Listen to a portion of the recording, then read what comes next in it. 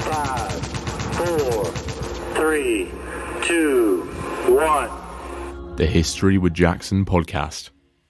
Hello and welcome back to the History with Jackson podcast. I'm your host, Jackson, and in today's episode, I sit down with Paul Bavill from the History Rage podcast to discuss his content creation journey, his approaches to historical content creation, living history, how to get into it, what it's like, but also I ask him some really nice questions about how he got into history, and it's really interesting to find out how other people get into history and become interested in it. Now, if you do enjoy this episode and if you enjoy all the other episodes that we put out, please do consider supporting History of Jackson through History of Jackson Plus in Apple Podcasts or through the Buy Me a Coffee profile in the description below. Now, without further ado, I'll leave you with Paul. So hello and welcome back to the History of Jackson podcast. Today we are joined by a friend of the podcast, historian and podcaster, Paul Bavill. Paul is one of the hosts behind the amazing History Rage podcast. How you doing, Paul? I'm doing well. I've just about recovered from Gloucester. Yeah. Oh, God. I can imagine. You were absolutely prolific at Gloucester. Yeah, if you've got any podcast types out there that are listening, if you ever have that bright idea if I'm going to do 6 episodes in 6 days, don't. Oh, God. Yeah, it's knackering. It is absolutely knackering. So, well done for that. Yeah. They keep hinting I should come back and do it again. It's like I probably want to rein it back a bit. Go to sleep halfway through. Yeah. I think I was up until my record was midnight when I finished editing one episode. Oh, lovely stuff. Yeah. That's how podcasters live, everyone. Yeah, no, I wouldn't recommend it, but it is what it is, really, isn't it? So, yeah, I mean, when else were we going to get the opportunity for that? So I thought, yeah, and if everybody says yes, I just didn't want to decline anyone. Oh, yeah, you can't say no. But it's an interesting point, really, talking about podcasting, talking about history and Gloucester History Festival. I kind of want to start off by asking you, how did you become interested in history? Okay, so my interest in history is... It's not like typical historians, but there's probably going to be a lot of people out there that go, oh yeah, that's just me. That's me right on there. So I don't actually have a history qualification to my name at all. I was informed by school I should not take the history GCSE because I would almost certainly fail it. And there my kind of education in history ended. And although I do take a lot of pride in going to school reunions and telling my history teacher, oh yes, I run a history podcast, I speak at history festivals and so forth, he was actually probably right at that point, because I had this string of history teachers, and there'll be people out there that are going, yeah, I identify with that. I had a string of history teachers that just made history the worst subject in the world. I mean, when I come to do GCSE choices and I'm actively choosing geography over history, come on. But they were right. I mean, I had a history teacher that managed to make the Wars of the Roses dull. The Wars of the Roses, right? Like Game of Thrones without the dragons, and yet they made it dull. That is just an unbelievable conflict to be able to make so dull. Yeah. We're not, where we were in the centre of Leeds, so I'm not 5 miles away from the longest and bloodiest battle ever fought on English soil. Battle of Towton, right in the middle of the Wars of the Roses. Absolutely decisive. I was 18 when I found out that was a thing. I mean, it started off really good. I don't want to go completely dump on all my history teachers. It started off great. The first time that I actually was taught history at school, I was about 8. And we had a history teacher that was a member of the Richard III Society. And he taught us, for the first term, we did the Battle of Hastings, the Battle of Agincourt, the Battle of Bosworth. Oh, God, the way to get a classroom full of 8-year-old lads interested in history. I was absolutely rabid for it. Unfortunately, then, everything became 3-field farming techniques, and then who invented the spinning jenny, the rotating Mildred, the oscillating Deirdre, and so forth. We've covered the Industrial Revolution in terms of who invented particular machines that meant you could spin wool. I want unions, Luddites, protests, machine breakers, the Peterloo massacre. But no, that wasn't part of that. And so I would carry on until I eventually just completely fell asleep with the idea of history. And then I left school. And suddenly I discovered something. And this is actually a reason why I've not gone back and done any history qualifications since. either, is what I found is when I could pick and choose the history, then I get interested in it, like to a rabid level. I mean, lockdown. Most people sat in lockdown while they were getting furlough or having to work, and they did their thing. And some people set up podcasts, and some people set up, YouTube channels, and some people started blogging or just reading. And you know what I did? I investigated local cases of body snatching and attempted to find the graves where they were stolen from. And I went in on this. It's such a fascinating crime. That I'd got all this time, I'd got access to the British newspaper archive, I've got access to the censuses, and great. Somebody had written in, well, I say somebody, I'm doing her a disservice here. There's a lady called Susie Lennox, wrote a brilliant book on body snatchers. It's like, if you're entry level looking for, information on body snatching, her book, Body Snatchers, absolutely brilliant book. Not because it's written by a historian, although she's great, but she was an archivist. It's one of the best indexed books I've ever read. And she had a line in there that just said the body of 15-year-old Martha Roddy was stolen from a churchyard in Armley in Leeds, and it was returned to its original grave after her uncle offered a reward. And that was it. And I thought, well, I'd live near Armley. I'm going to find Martha Roddy. And over the course of that year, I managed to find where not only who she was, but what she did for a living, roughly the parish that she lived in. I went across to the Industrial Museum. They went through what she did for a living, actually let me try it. Then I tracked where the body was stolen from, what she died from, who bought the body, where it was discovered. And I was going to build this map until eventually it was Christmas Eve when the church warden and the local history group got in touch with me and said, we've found an archaeological survey of the graveyard. We've got a copy of the headstone. And from there, I could find the original grave where it happened from. So I managed to research a full... This is somebody who, was going to sleep in history classes, has managed to do the full post-death journey of Martha Roddy. And that's when you can pick and choose what you're interested in. Oh, God, the world is your oyster.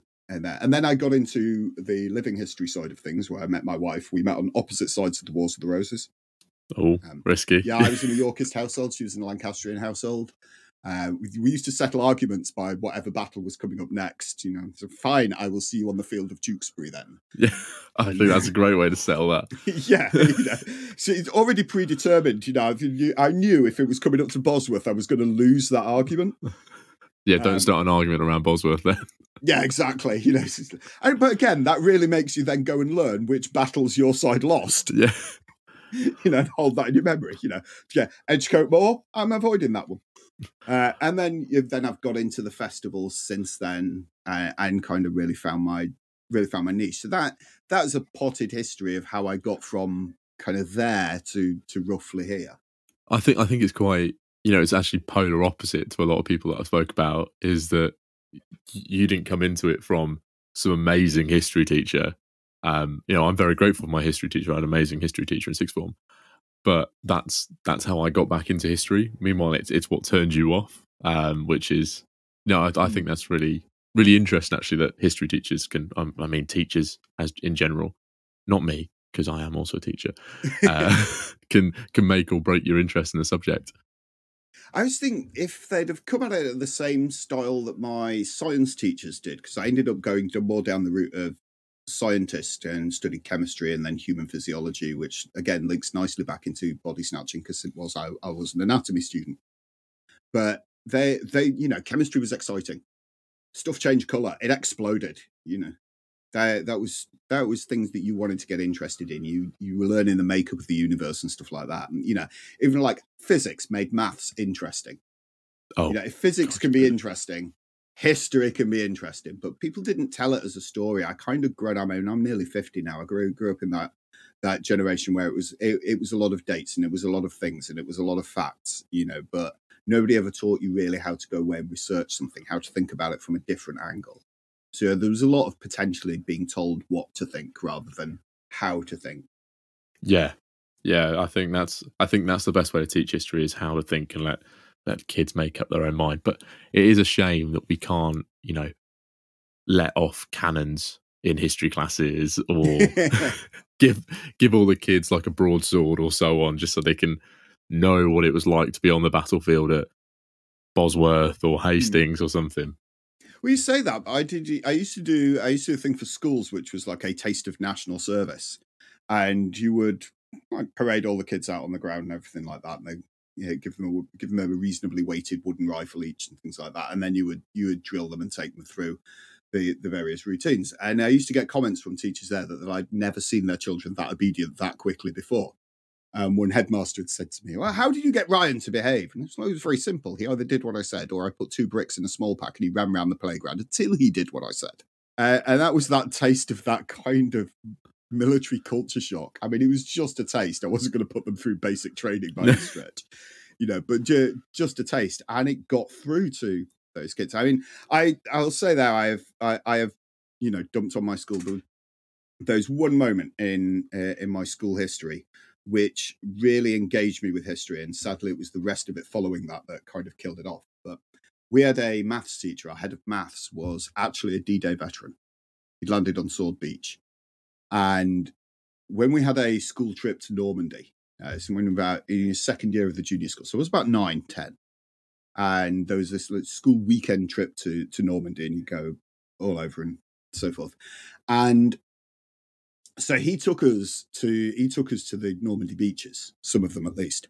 And meanwhile, all the teachers had been off and bought pretty much every firework and firecracker that they could possibly find in Cherbourg area.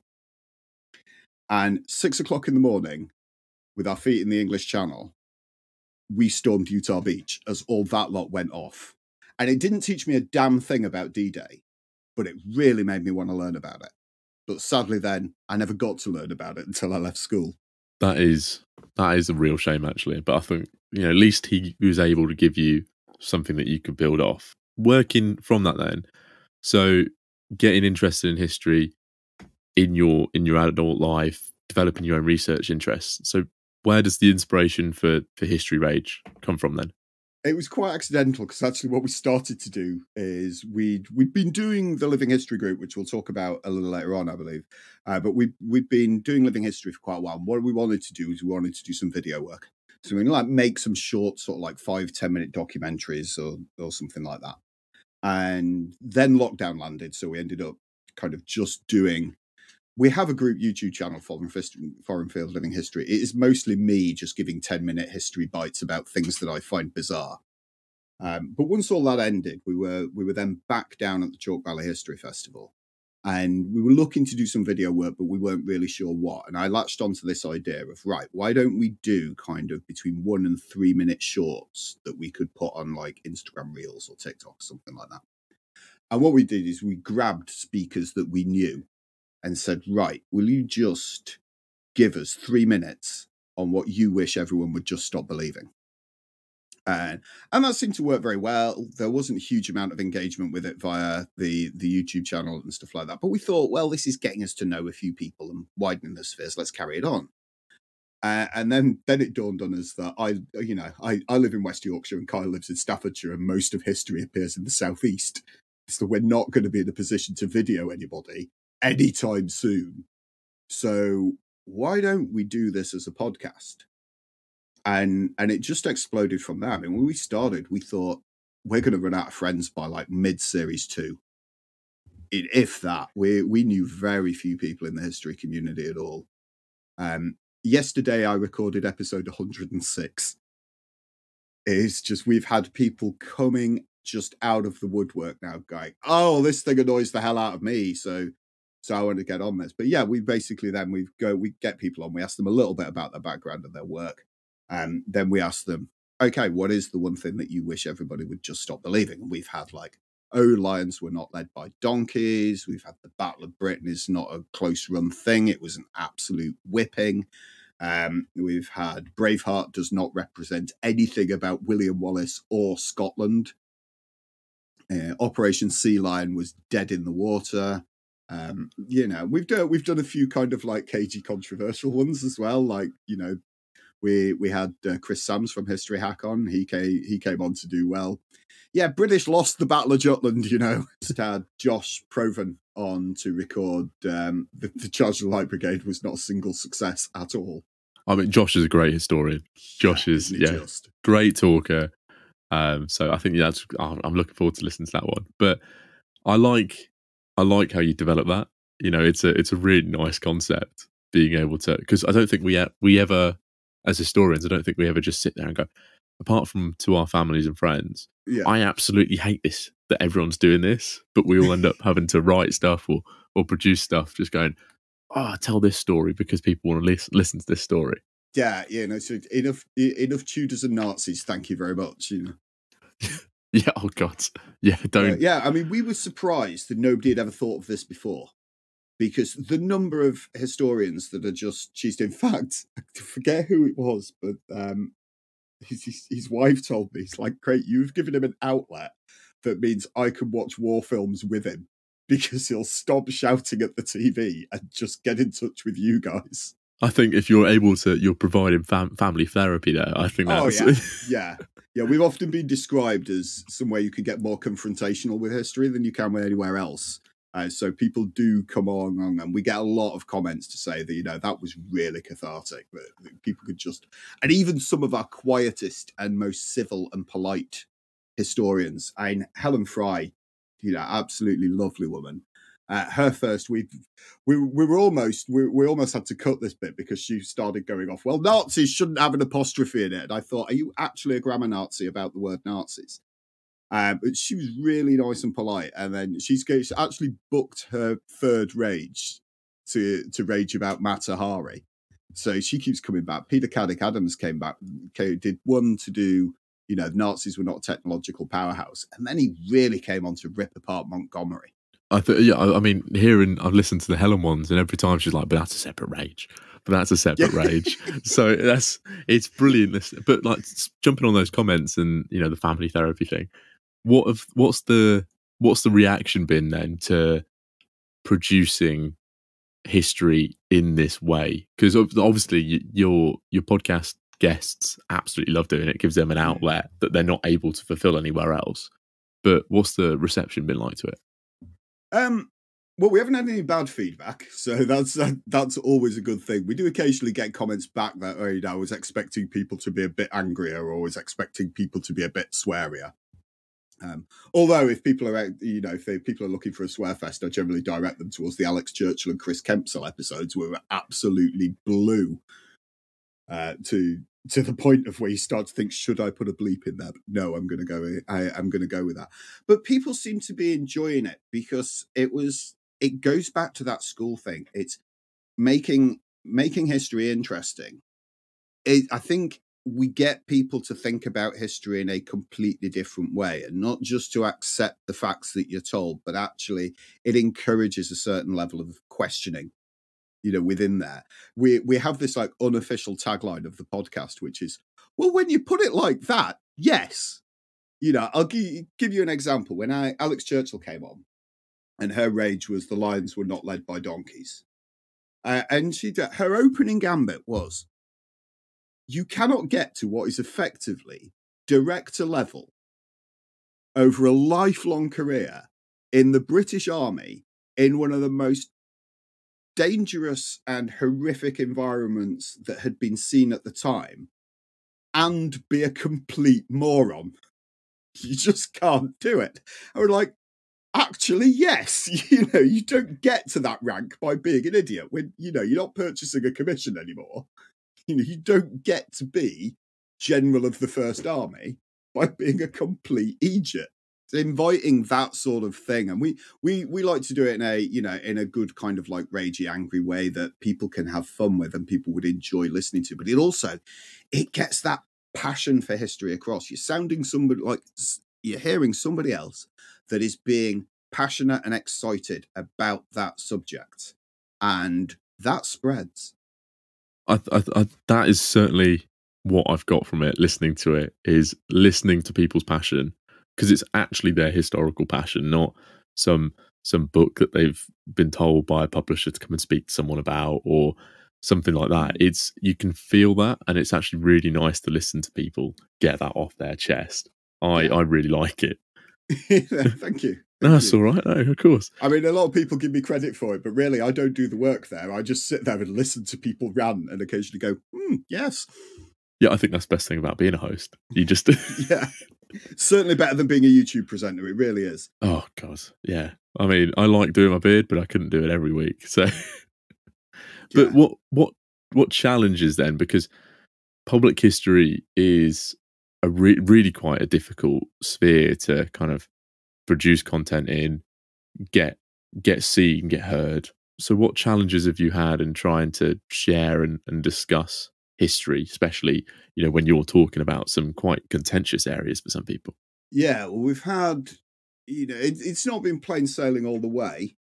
We had, as all podcasters have, you kind of launch your first episode and nobody listens to it at all.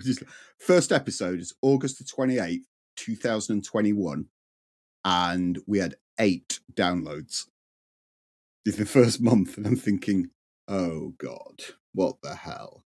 But I thought I'll keep going. I'll give it at least kind of a couple of months. And it started to pick up a little bit.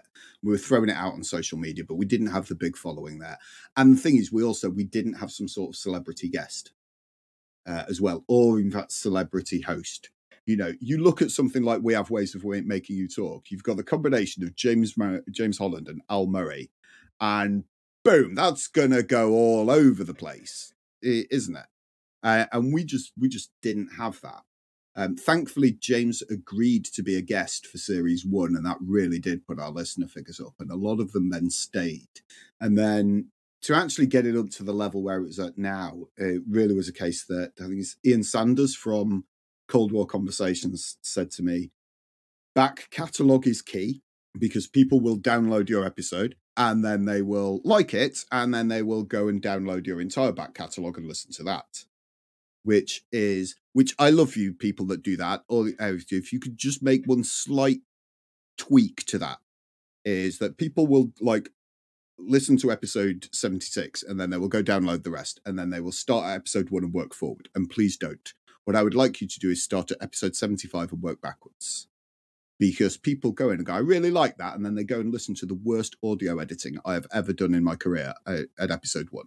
It's like, I can't even listen to it now. It's shameful. Yeah, I think we've all been in that spot, really. Yeah. Where your first one, camera angles off, you're just using your phone or something. But I get that. When you're starting off with no celebrity guests, it is quite difficult. It was a stretch to get it going. And I think even when we'd had James on, we were having a little bit of a celebration, because that's the time that we'd first hit more than 100 downloads on release day. Now if we get less than 1,200 downloads on release day, I think I'm having a bad day. Yeah, it's when you don't hit those numbers that you're accustomed to and you're used to. It is quite tough. Because everybody switced off. Oh yeah. My God, did I accidentally say something, that accidentally support the SS or something? I don't know. And yeah, so that was one challenge. The other challenges that we've had is really to be just taken seriously. I mean, it is, I wouldn't say it's a saturated market. It isn't. Everybody's got their niche and can do it, but you are fighting to be heard over a whole lot of other things, and that most of which are bigger than a starting podcaster is. And it's taken us about 2 years to actually get taken seriously. And you get at the start, you're like, and I love this. I've had you get at the start, you reach out to guests, and I've had a few people that come back and gone, I don't think this is for me, really. And they're okay, moving on. I can cope and so forth. But a couple of those have now approached me to see if they can come on the show, and I'm thinking,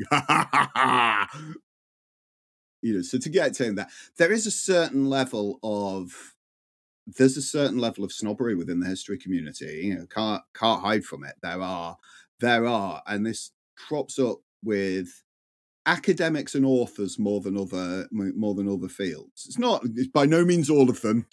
Love my academics, but they're like, because I don't even have a history GCSE. Kyla's got a history degree, but that's where it ends. And people will think that we're not historians or that we don't. It's like, I appreciate some people there I know people are, 26, 27 years old, have got a PhD. It's like, great. You left school 6 years ago. I've been studying history since I was 18. I haven't sat any exams on it. I haven't written any books on it, but that doesn't mean that I haven't been studying primary sources. It doesn't mean that I haven't been doing the same work that everybody else has been doing. I've just done different things with it. And that can get annoying. That can get really annoying. Yeah. Yeah. I think that's, I like the caveat about not all of them, because it is true. It's not all of them, but by no means all of it. It's not even most of them. Oh no, it's such a tiny, small section. Yeah. But it is one of those things that's there, and you get so frustrated by it. Like whilst I have my history degree, my second degree, first of all, I'm a history teacher, and then my second degree is in politics. I get some, you didn't stay in history, or I'm in my 20s. That's another thing that crops up as well. It's like, oh yeah, you can't be that serious. You're in your 20s. So, there's whole.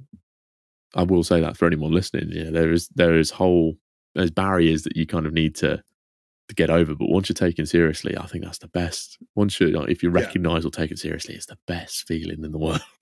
Yeah, I don't know if you found this. We found this at a few of the history festivals that we'd been to as well. That like people would come up and go, "You're the History Rage guys." And you go, "Yeah, this guy. I recognise the voice." So yes. They never knew anything what I looked like, but they recognised the voice. When I've been recognised, I was like, "Oh, you're from this." Yes. Yeah. Have I done anything? Like, but it is a brilliant feeling. I think it's one of the best. Yeah, you can't beat it. It's taken us a while. Like I say, there is this kind of unwritten rule within podcasting that it takes you 2 years to get taken seriously and to be remotely successful. I think there's a little bit of truth to that, because when people look at a new podcast, they think most podcasts fail within the first 2 years because people just give up because nobody's listening. Yeah. And therefore, if you've managed to keep going 2 years, somebody's listening to you. Yeah, exactly. And if somebody's listening to you, then it's a lot easier to get other people to come in and listen to you as well. It's still a challenge to get people to pay £5 a month for joining us on Patreon, but their own. I think I changed format. So I started off doing weekly videos for myself, just doing video essays basically. And then I moved into just doing monthly podcasts, which this year I actually realised, well, the reason why I'm not having any growth or any sustained growth is because I'm not publishing enough. And then since I moved to that weekly format, it's been like, oh wow, like people are listening.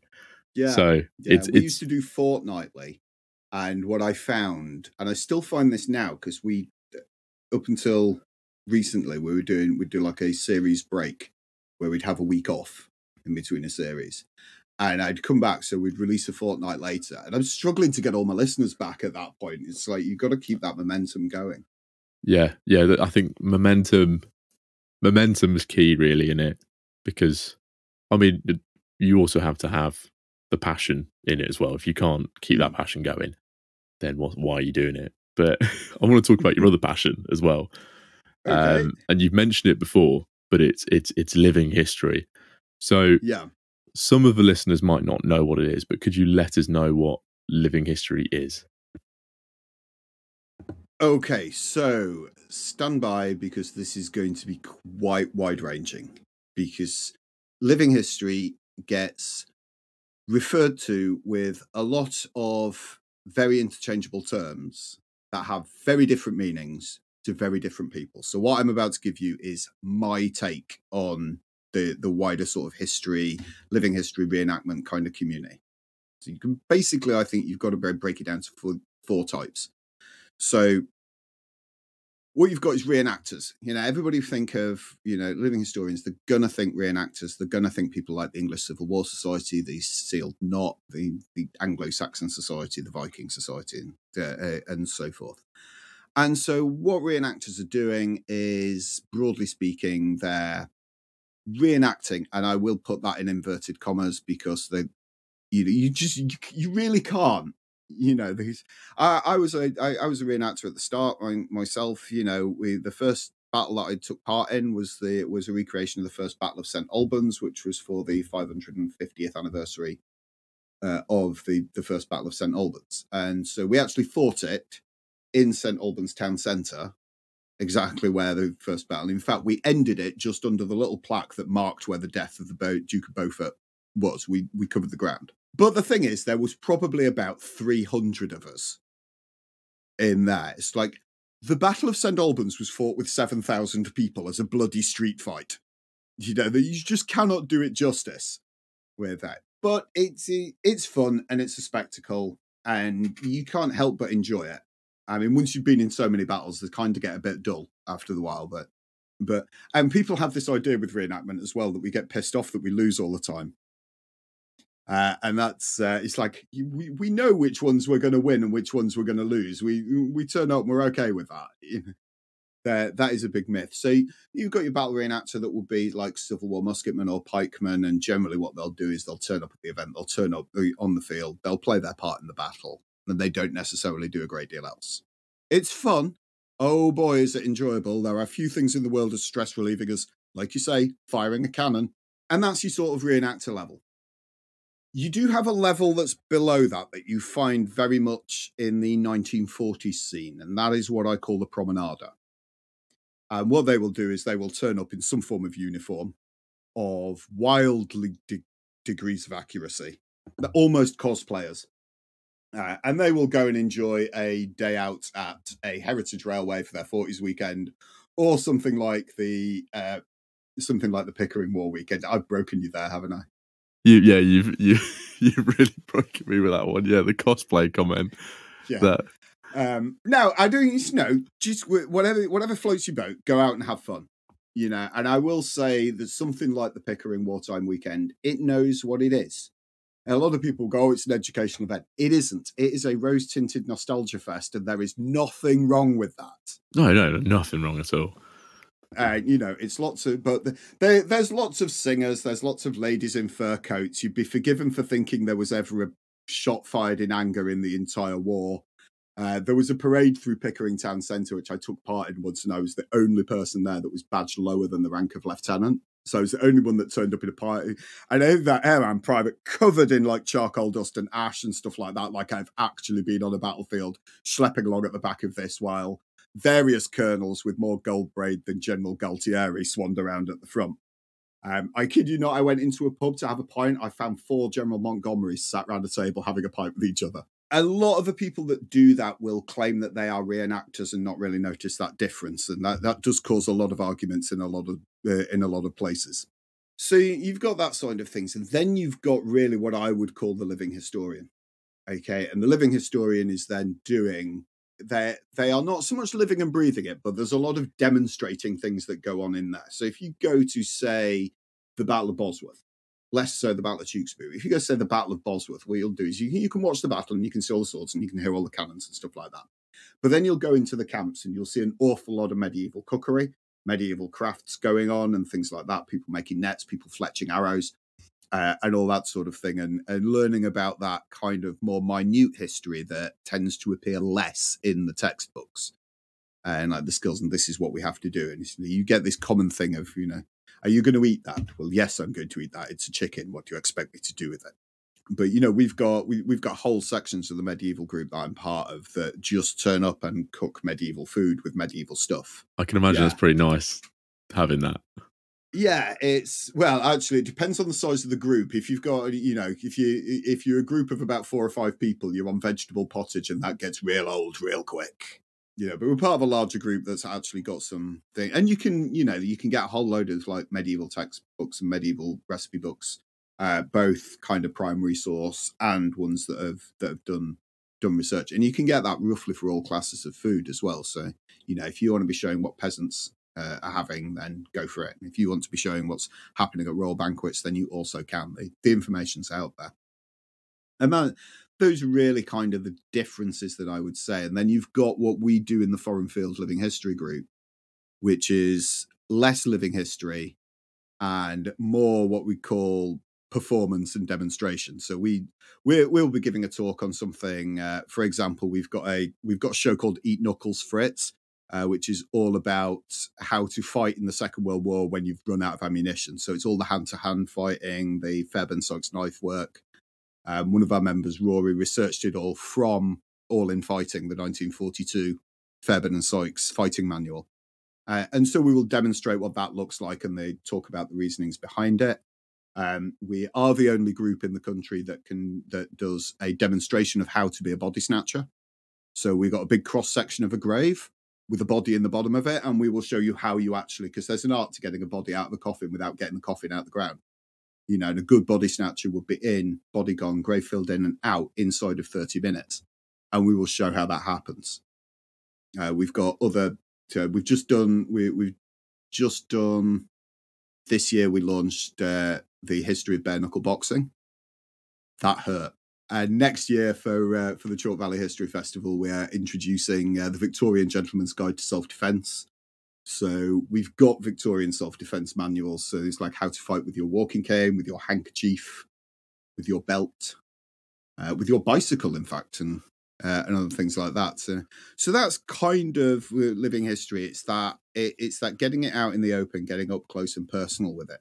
I think it's really cool watching those things go on and actually seeing it happen. And I am 100% coming down to watch you get hit with a bicycle next year at Chalk, because I don't think I can miss that. So we'd like touching on it, and we're talking about, you know, different cooking techniques and watching arrows get made and watching bare knuckle boxing, like you said, like last year. But you know, what can it teach the general population about history? Because you guys are learning how to do it, and you guys are learning the processes from primary sources and recreating that. But the general public is not. They're not going through that process of creating those things with you. No, because what the general public want is to see the result. So they will be, and we have this kind of thing in the Living History group, which is entertain people and you can educate them against their will. And so they will come along to see a show and they will learn a whole load of that from that show. They don't need to get into the whys and wherefores of it. So we would be taking one of the key points that we make in say the bare knuckle boxing show is we've got the two of us that fight, myself and Rory. Now I am a balding 13 stone bloke that is nearly 50. Okay, I sag in all the wrong bits. I have a body only my wife could love, and sometimes that may be somewhat questionable. And I was quite nervous about having to kind of like go topless at the Chalk Valley History Festival to do this. And then we've got Rory, who has the body of a chiseled Greek god and not Zeus. You know, so he's a forester stroke, like lumberjack stroke tree surgeon by trade. He's always jumping up and down trees with dread. And he has got the kind of physique that would adorn calendars for, you know, hormonal women. But the whole point of that is that actually the physique of the champion prize fighter is me, not him, because I'm the one that can take the damage. Whereas everything that you hit Rory with will hurt a lot. Whereas you hit me, I've got quite a love of beer and pies that will soak a lot of that up. And so it's been able to show that. And people will watch it, and then they will learn the whys, and they will remember it. And if the thing is, it's all about getting it all out of glass cases. You know, you go to the Royal Armouries in Leeds, absolutely fantastic museum. Okay, you walk upstairs in their self-defense gallery, and you'll see all these weapons, sword canes, knuckle dusters, anything like that. But they're there, and they're there, and we can say, oh, well, that looks lethal. And then you put it into the sphere of how it's used. I mean, one of the things that we demonstrate in Eat Knuckles Fritz is how you take out a sentry quietly. You know, if anybody out there is eating, put your food down for a moment. Because you would think that you turn up, you take your knife, you creep up behind, and then you run that knife across their throat and hold over their mouth and then drop. And no, because that's not what they taught at all. What you would do is you would take that knife and you ram it right into the side of their neck so it comes out the other side. And then with every bit of strength that you've got, you push forward because you can't call for help if you don't have a throat left. And it's, you know, it's designed to be like an instant silent kill. And we to the best of how we can, we will show that. And people see that difference, and that kind of sticks in your mind. There's other things you can do with living history as well. They had it's like, I think it's Chalk about 5 years ago. now, what they had is they got a whole load of like sides of venison hung up on a target range. And what they did was they shot them with the variety of historic weapons that they had there. So you shot one with a longbow, we shot one with a musket, shot one with a shot one with a Baker rifle, we shot one with a 303 rifle, one with a Martini Henry, and then they would take it over. And so you'd seen, first of all, firsthand, you're actually seeing the damage that these bullets and projectiles do to flesh, which you don't get in museums. And then they're taking it over to a surgeon's tent in the various camps. And what they're doing then is showing you where you can watch it up close, how you go about extracting the bullet. Again, you don't get that in a museum. I think bringing it in that way, it makes people probably have a little bit more empathy for people from those times. You know, if you're figuring out what a bullet actually does to a body and does to flesh, and then watching the process taking it out, you're going to feel more towards those victims of war. Yeah. You know, it's helping people. It's another layer of understanding. Because if you go to any museum, you may see an interesting artifact, you may see a description. But if you actually want to understand how it's used, you've got to go away and read something else. Now, the bulk of the public out there do not want to read primary sources and so forth. And I am totally on board with that. Even as a historian, I am totally on board with that, particularly when it comes to Georgian handwriting. But to be able to actually see that, where somebody else has done all of the reading and worked out all the interpretation for you to go, this is what it looks like. This is how it acts. And so this is what it smells like. This is what the food tastes like.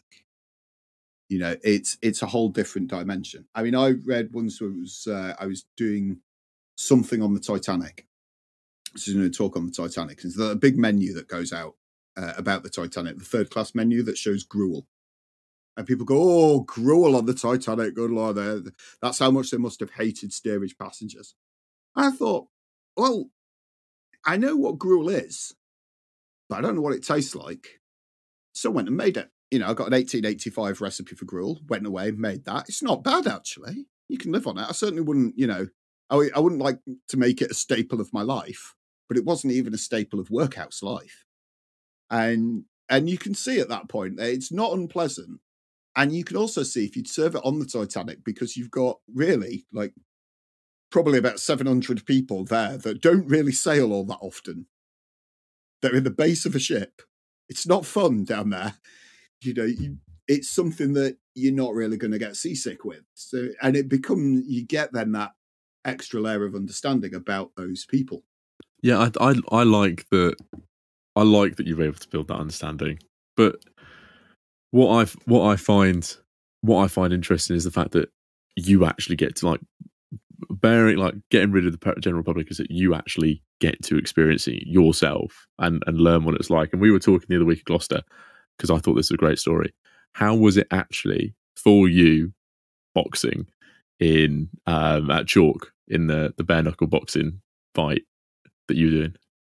It was painful, I will say, but that's because after day one, I had to sit Rory down and go, Rory, this is how you pull a punch. This is how you do a theatrical. I got panel beat. Now, and James Holland came up to me at the end and said, you've done a really good makeup job on those bruises. Like, no, James, I haven't. I really haven't. But it was nerve-wracking, actually, even though we'd rehearsed it. We knew what we were doing. We'd built into there, we'd had a whole load of little signals that said, like, this is when I'm going to do this massive punch towards your face. You might want to consider moving. But there is one area in the routine where actually I can't see where Rory is. So I've just got to go on blind faith. And the whole point of that section was we do like 4 fights. So we do what people think bare knuckle boxing is, i.e. the Marquis of Queensberry rules, just without gloves. And then you get what other people think that the bare knuckle boxing is, which is almost like what you see in the movie Snatch, that just violent free-for-all where you're going to panel beat somebody into the ground. And it's in that section where we have a section where I thought I need to play like I've completely lost my rag here. So there is a moment where I swing, miss, and then just completely follow through with the other hand, just blindly flail behind me. And what I hadn't seen was Rory was already up against the ropes at that point, couldn't go any further backwards. So I just felt my fist connect with his face on the way back. We got a round of applause from the First World War camp up at the top of the hill as well, which must have been a good strike. But it's quite nerve-wracking. And if you go into, even if you go in as a reenactor, you go into your first battle and things like that, it's quite, you get the sounds, you get the smells, first musket volley goes off, you can't see a damn thing. You think, how on earth does anybody fight in this? I think it's even a fraction of what those people were experiencing at that point. But what you're saying, I can imagine that it's drawing some listeners into wanting to take part in living history themselves. Now, you've just mentioned several different types of living history, different ways of getting involved. How might someone get involved with living history? Because from the outside, it might look quite overwhelming. Yeah, I mean, it's if you want to get into living history, and I absolutely would suggest out there that people do, okay, but there's a few things that you need to bear in mind before you go down that route, because it isn't for everybody. So I think the first thing I would say is pick your period. Okay, this is like work out what it is that you're actually interested in and interested in doing. Okay, now you may want to go on and fight the battles, get a musket and take up your musket for God and Parliament. And it's like, great. So you go off and you join one of the English Civil War groups. And you can find them, you can search the internet for them. Don't feel that you have to stick within your local area. You don't. Most reenactment and living history groups will go all over the country, going at whichever events are going to book them in. So you're going to end up traveling all over the country doing that, which brings me very neatly on to point 2. Okay, it is not a hobby. It is a lifestyle choice. We often say to people, get your kids into reenactment because they will never have enough money for drugs. You're going to have a lot of kit to buy. I mean, you generally only need to buy it once until you actually rip it in something. But, once you've bought it once, you've got it. You're going to have things like, if you want to become a Civil War musketman, you're going to need a shotgun license. Then you're going to have to go and work on getting a gun. Most groups will kit you out to start, but then they will expect you to go and get your own stuff and things like that. What you have to buy very much depends on the period that you got. When I started, I was Wars of the Roses. So they would lend me some kit, but Wars of the Roses, medieval kit, it's very close fitting. So what you want to be doing is you want to be getting it that's actually measured to you. That'll take a little bit of time and a little bit of money. So either have a good job, have a steady job, or have wealthy parents that dearly want you out of the way for the weekend. I think rule number 3 as well is once you've picked your group is understand that is probably not the group you will stay with. There's a lot of ego and there's a lot of politics that goes on in the reenactment and living history world. It's one of the reasons why myself, Rory and Kyle set up our own group that just avoided all that. I mean, we don't recruit, we just do the things that we want to do. But we have stayed within a couple of other groups as well. But there is a lot of that. And you will find probably that the first group that you join doesn't work for you. And that's fine. For the last 12, 13 years, I've been a member of the retinue of His Grace, the Duke of Buckingham. They were the third group I joined. So I went in, my first one is called the Company of Palm Sunday. I then joined the Oxford household. Neither of those really worked out for me. I then joined the Clarence household. Didn't really get on with the way that ran. And then I joined the Buckinghams and I found my niche. And what you're going to do is you're going to go in there and you're going to find out the things that you like, the things that you don't like. And, when other groups are doing things that you want to do a bit more, you go and join those groups. And that is absolutely fine. But don't think that you have to stay in the sort of first group that you've got. But in terms of finding that group, what you do is, if you want to get into living history, just start, first of all, going to living history events. Okay, so if you want to get involved in late medieval, the Wars of the Roses, well, you've got the Battle of Bosworth, runs once every 2 years on the anniversary of the Battle of Bosworth, and that's in Leicestershire. Or you've got the Tewkesbury Medieval Festival that happened the second weekend of July. You'll go to that. You can keep an eye on like English Heritage and the events that they're running, things like their Legendary Joust and the Knights Tournament, because they will have living history groups that go along and support those as well. And then you literally march up to one and go, I'm really interested in this. How do you join? And most groups will welcome you in with a kind of baying passion that's scary, because they're always looking for like new members. And particularly the younger and keener you are, the more likely you're into getting to get a group as well. You know, if you want to go somewhere, if you want to do Civil War, then you start looking at the Civil War battle reenactments that are out there. So you look at something like the Roundhead Association or the King's Army of the English Civil War Society, or you look at the Sealed Knot and go, okay, you know, where can I meet these people? You know, where are they performing? And then you'll go and find them. And they will let you in, and they will broadly kit you out. I mean, the first time I went to a Civil War battlefield was Marston Moor, and I'd seen them at the Royal Armouries. They were doing a little bit of a demonstration one week, and because it was the build up to the anniversary of Marston Moor. And I said to them, okay, how do you go about joining this? And they said, well, why don't you come along next week to Marston Moor? We'll loan you some kit. We will give you an unfireable musket, so you don't need a shotgun license, and nobody is going to notice the difference when you're in one cloud of gunpowder that your gun didn't actually go off. And they'll give you a little bit of marching, and then as you get onto that battlefield, and then you had a wealth of a good time. As it turned out, I didn't really have the funds to start going down the gun route, whereas going down the bow route with medieval was a lot easier. You know, and I was fascinated by the medieval longbowmen. So joining the Wars of the Roses group seemed like a good idea. I thank you for that really quite candid set of advice for people, because I know that getting into these things could be scary and it can be quite nerve-wracking, but you know, that was a really nice set of advice there. Yeah, don't be afraid to join a group, and don't be afraid to leave a group, because you're gonna do both all the way throughout that career. And I've been doing living history now for nearly 20 years. I've loved it, you know, but there are times as well when I've gone, oh, I just can't. And you don't have to go to every event. I mean, you can if you want. There's some people in our group that go to absolutely everything going. You know, I don't. I probably do about 1 or 2 events a year with Buckingham. I'll probably do about 10 or 12 with Foreign Field, because there's only 3 of us, and therefore it's a noticeable gap if I'm not there. Plus the one I'm the one that does the bulk of the talking and the presentations, as you can probably tell. So it does leave a hole if I'm not around, you know. But the other guys can carry themselves off remarkably well as well. They don't need me, so don't feel that you have to go to everything. But it can be quite a financial commitment, but they will help. Yeah. I mean, or going to all these history festivals and so on, it can be time-consuming and expensive, but they're always fun, as I say. But now, Paul, you'll never have to pay for museum admission to a castle again. That is a good point. Whenever we get stopped by the English heritage people that say, "Do you want to buy a membership?" It's like, "Yeah, I do living history," and the guy, "Yeah, we will not bother then." Well, now I think you've been excited for this one, Paul. Now, final fun question for you. Okay. As we do for all guests here on History of Jackson. Your podcast, History Rage, you're letting historians rage about what really irritates them from history.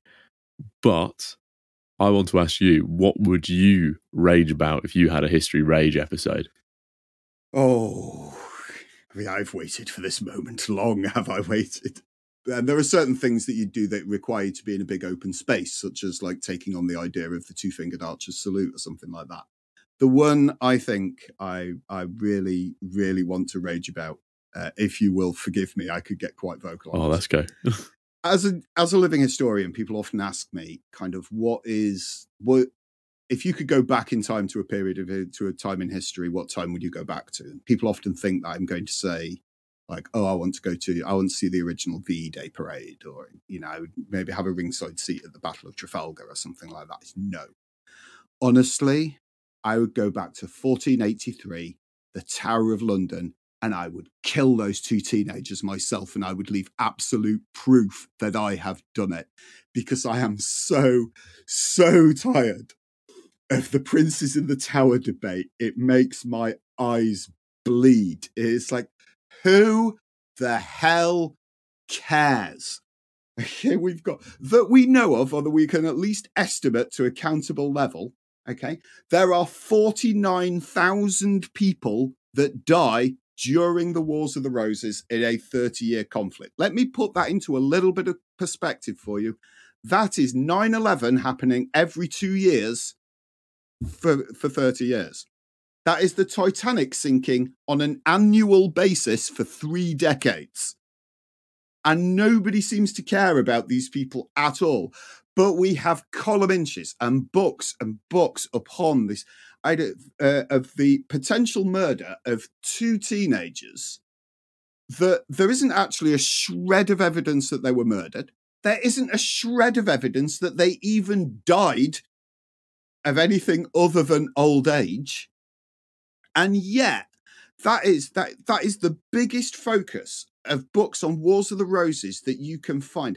I mentioned Towton earlier on. Like, if you believe the Italian ambassador, and you should take Italian ambassadors with a pinch of salt, in particular in medieval periods, but he did write that 28,000 people lost their lives at the Battle of Towton in a single day. That is more than half the people killed in the entire Wars of the Roses over a 30-year period die in a single day.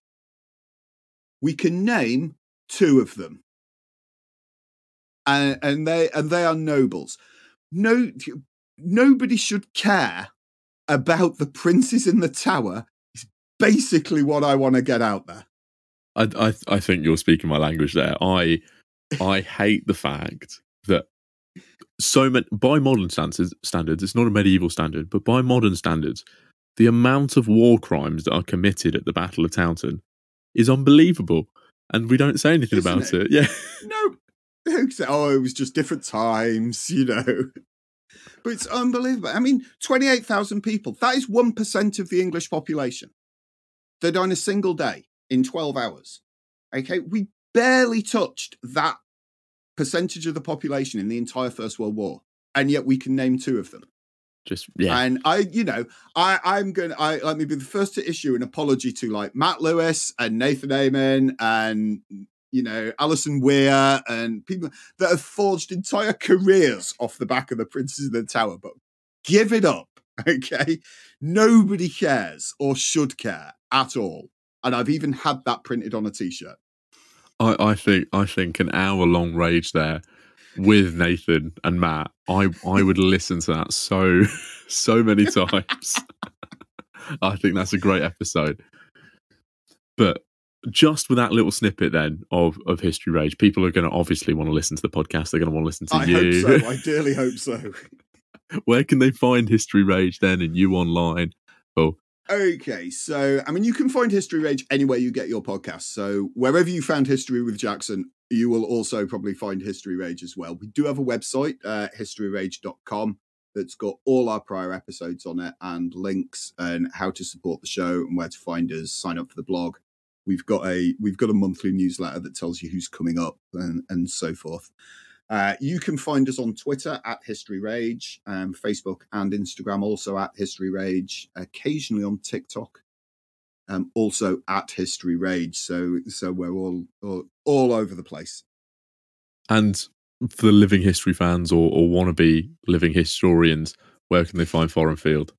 So Foreign Field, we have a website, which is www.foreign-field.co.uk.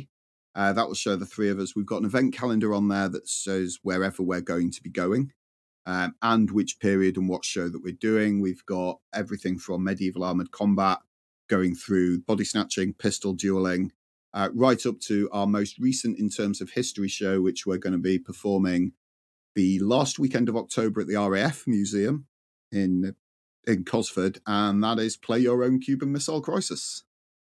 Oh, awesome. That's so you can track us there. If you're wanting to get into living history, we will advise you can't join Foreign Field. It is only the 3 of us. We are sticking to that, but we can certainly point you in the direction of other groups. And having listened to History Rage, I thoroughly recommend listening to the podcast. And having watched Foreign Field before I even knew Paul, I thoroughly recommend going and watch you guys as well, because you know that those displays that you do are brilliant. Thank you. Well, thank you very much, guys, for listening to the podcast. Thank you very much, Paul, for coming on. I really appreciate it. Thank you very much for listening to this episode of History of Jackson with Paul Bavill from History Rage. That was a great episode. I loved speaking to Paul about his content journey and living history as well, because we haven't actually spoken about living history on this channel before. Now, if you want to go and check out Paul's podcast, History Rage and Foreign Field, the links will be in the description below.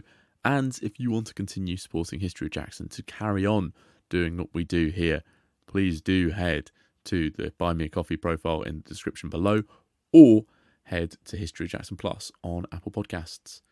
Next week, we do have another awesome episode lined up, so I will see you in that next episode, and thank you very much for listening to History with Jackson.